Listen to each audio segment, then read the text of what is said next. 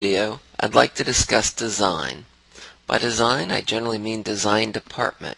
That could either be creative design, layout, pre-press, or anything else you determine to be in that department.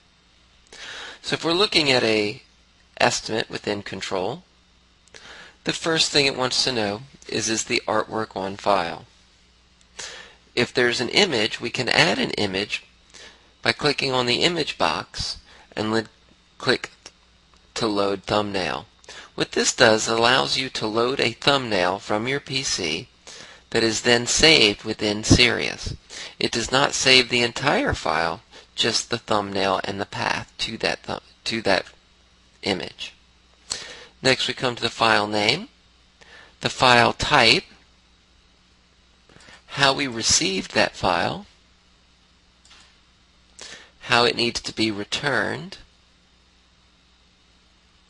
and if there's a proof, what type of proof.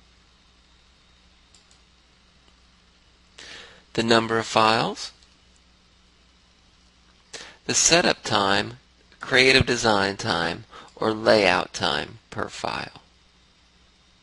And these may or may not give alternate prices depending on how you set up the system.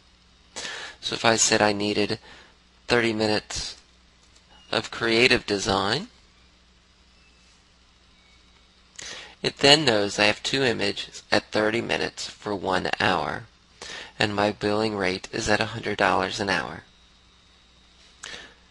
After that, we have the user add-ons. Again, these are the modifying questions that can be entered and added to any product. The design notes. This will only print on a work order, where the design description prints on both estimates, invoices, and work orders. This concludes our overview of the design product in Control. If you have further questions, please review our other videos or contact Sirius's implementation department. Thank you.